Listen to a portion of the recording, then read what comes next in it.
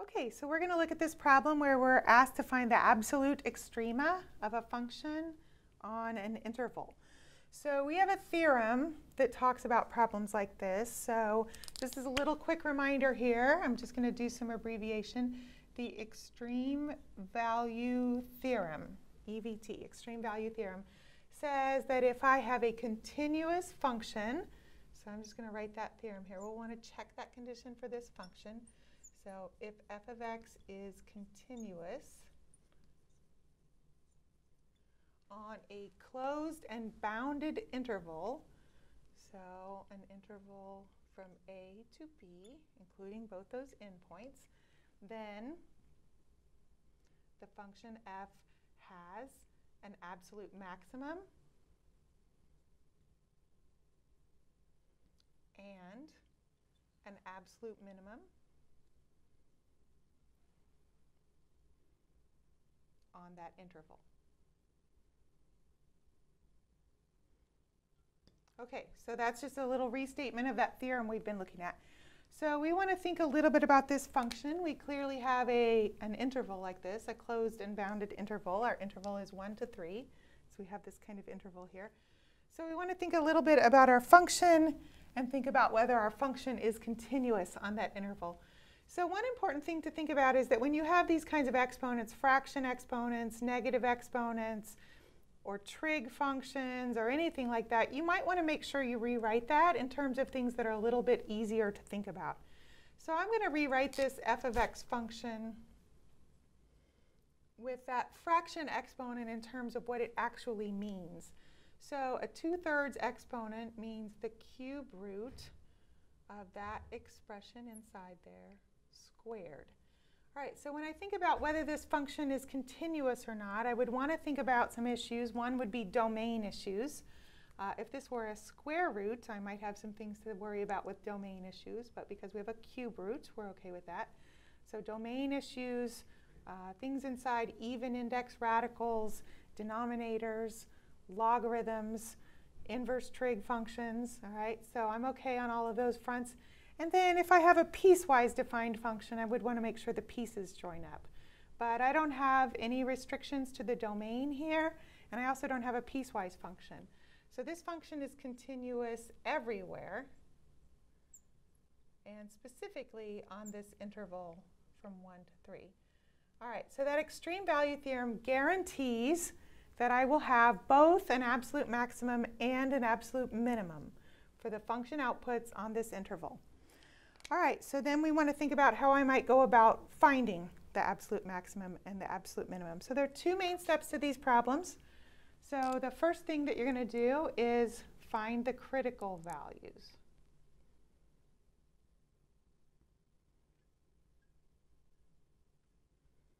So those are going to come from looking at where the derivative is 0 or does not exist on this interval here. Okay, so we're going to look at finding the derivative. I'm going to go back to the original form. It's maybe a little easier to work with the derivative. And I'm going to need to use product rule here. So f prime of x equals the derivative of the first function will be 1 times the second function plus the first function, and then times the derivative of the second function. So 2/3 times x minus 2 to the negative 1/3. And then a little chain rule times the derivative of what's inside that second function, but that will just be 1. Okay, so there is my derivative, and I need to think about where this derivative is 0 and does not exist. So again, with the fraction exponents and the negative exponents, I maybe want to rewrite that in terms of what that means so I can think about that a little bit easier. All right, so this first term, I don't need to write the 1 out front. This is cube root of x minus 2, the quantity squared. All right, and then all of this part that's after the plus is all one term. Don't need to write the 1. 1 times all this stuff, we'll leave it alone. I have a negative exponent, so I need to remember that that's really a denominator here. I'm going to rewrite this so my numerator will be 2x, and then the denominator would be 3 times the cube root of x minus 2. Okay, 3 times the cube root of x minus 2, negative 1/3 power. Okay, so I need to think about where that derivative is 0 and where that derivative does not exist. So let's talk about the does not exist part first.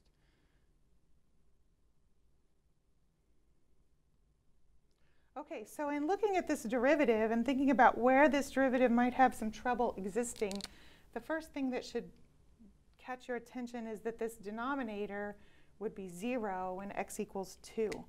So that's a place where this derivative would not exist. That is in our interval that we're interested in here, so that's a relevant point for this problem. That's a critical point where the derivative does not exist.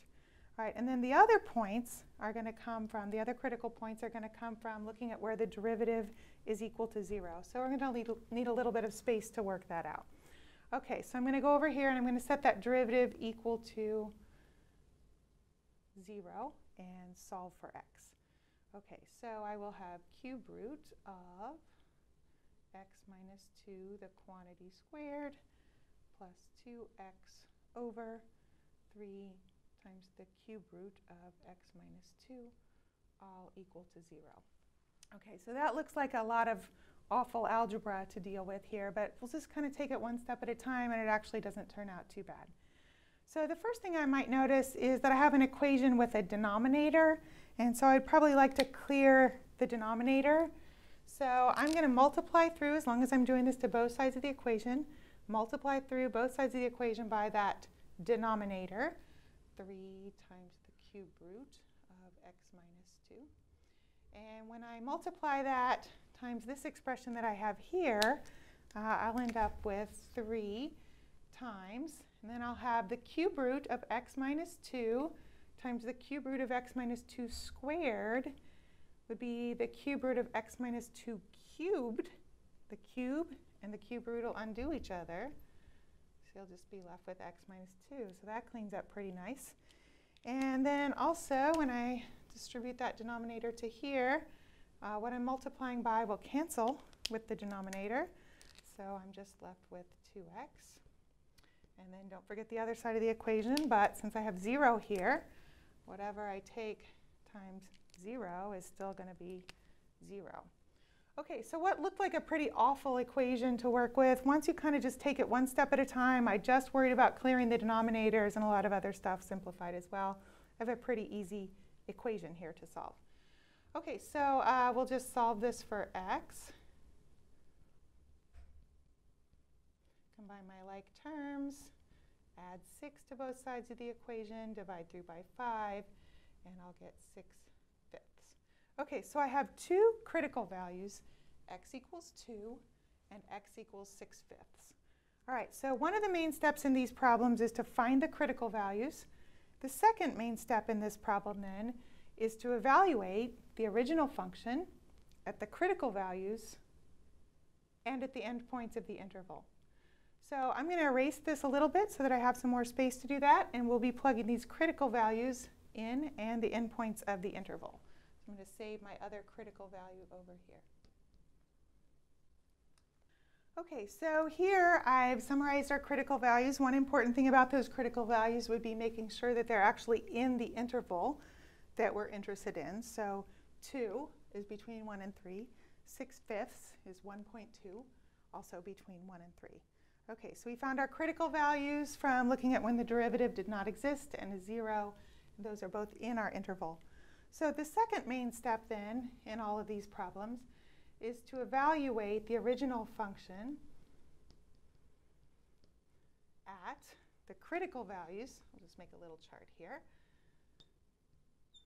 X equals 2, x equals 6/5 are critical values.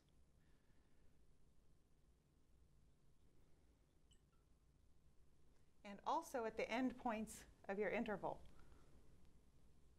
Those are the other places where you might have extreme values.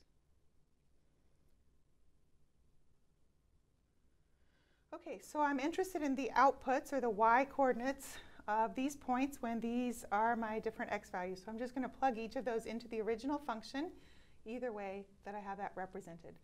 All right, so I'm just going to put into the original function here.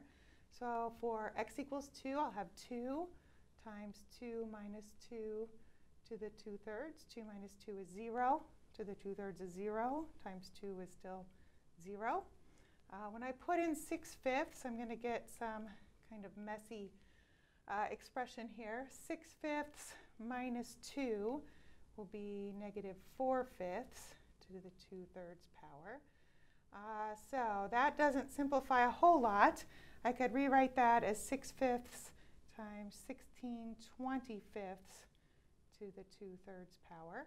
We'll probably want a decimal approximation for that at some point, so we'll want to plug that into your calculator at some point. You should get about 1.03 when you plug that in. This is the actual function output, but the decimal approximation will help us with what we need to look at next. When I put in x equals 1, 1 minus 2 to the 2/3 will be negative 1 to the 2/3. So negative 1 squared is 1. And then the cube root of 1 is just going to be 1. And then when I put in 3 times 3 minus 2 to the 2/3. 3 minus 2 is 1. 1 to the 2/3 is 1 times 3 will give us 3. Okay, so I'm evaluating my function at my critical values and at my endpoints. And then what I'm looking for is the highest value, the highest output value. That would be my absolute maximum. And the lowest output value, that would be my absolute minimum on this interval. So I'm looking at these output values. This is where this decimal approximation is useful, so I know whether this number is bigger than 1 or smaller than 1 or bigger than 3 or not. So when I look at these output values, I see that the smallest output value is right here. So that's the absolute minimum. And that occurs at x equals 2. And then the highest output value here is 3. And that is our absolute maximum. And that occurs at x equals 3. All right, a good thing to do after you've done all the calculus work is to look at a graph. So we're going to look at a graph of this function and specifically look at the graph on this interval from 1 to 3. Okay, so here we see a graph of the function, the f of x function that we started with. I've graphed that just on the interval from 1 to 3, and I've got several points labeled here. Our critical points at 6/5, we've got a decimal approximation here, so the input is 1.2 or 6/5, the output is approximately 1.03. And the other critical value where the derivative does not exist, notice that sharp corner there that would indicate the derivative does not exist, that's at 2, 0. And then the endpoints of our interval at x equals 1, we had an output value of 1, and at x equals 3, we had an output value of 3. So we can see our lowest point, absolute minimum, is 0, and that occurs at x equals 2. And our highest point, absolute maximum, is 3, and that occurs at x equals 3. Always a good idea to graph it once you've done your calculus work just to make sure that your numbers make sense. All right, we'll do some other examples in the next video.